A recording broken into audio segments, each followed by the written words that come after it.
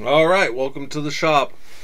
Been working on this lathe for a really long time and haven't taken any video of it. So, most recently I built these quick change tool holders and a way to keep shards from getting, metal flakes from getting down into those.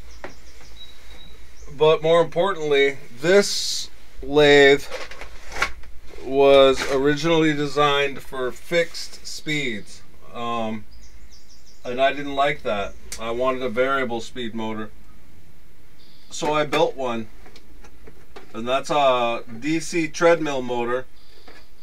And this is a box, and I built it over the course of such a long time, I'll be darned if I can remember what's in there, but there's a whole bunch of stuff in there that allows me to plug right into the standard 110 volt power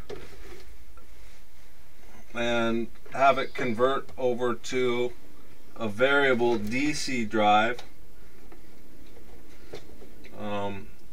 and assuming that my motor hand-eye coordination will work with me here.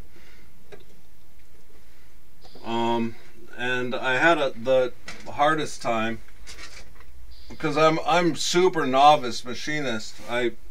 So there's a whole bunch of failed pulleys right there before I finally came to the conclusion that that pulley was going to work. And through the various speed ranges, I needed it to not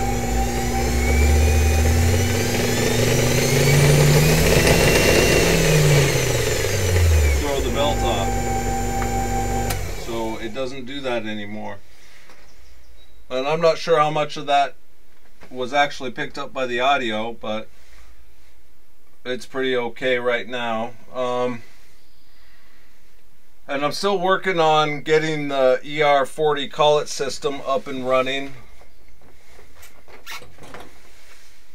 for the mill, the lathe and the mill over there, which is finally working the way it should. And I'm waiting on a collet wrench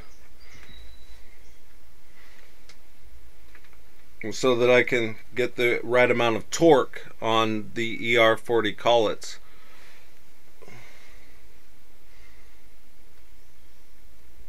Yeah. Anyway, that'll have to do for an update for now.